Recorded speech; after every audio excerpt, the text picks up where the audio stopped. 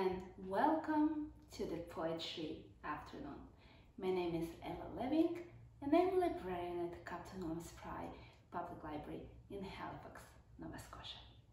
Today I will be reading you a poem by one of my most favorite Russian poets, Alexander Blok. Blok is one of the most romantic and tragic figures of Russian literature.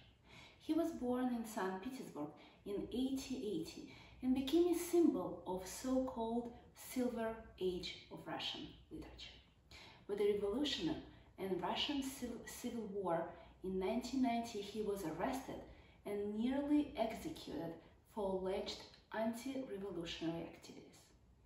Blok died of heart failure brought on by malnutrition 2 years later.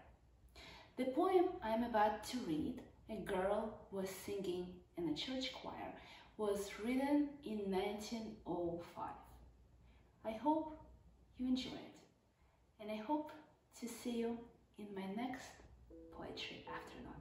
Have a wonderful day, everyone.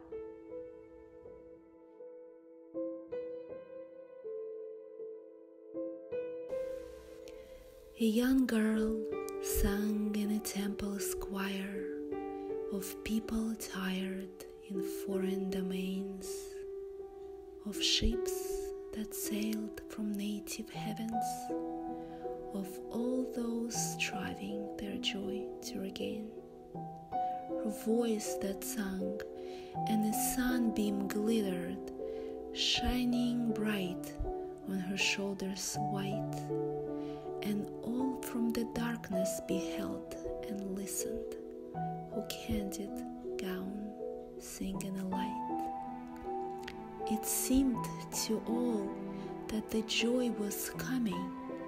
The ships in calm waters would moor in peace, and tired men in distant countries would finally find their long-sought bliss.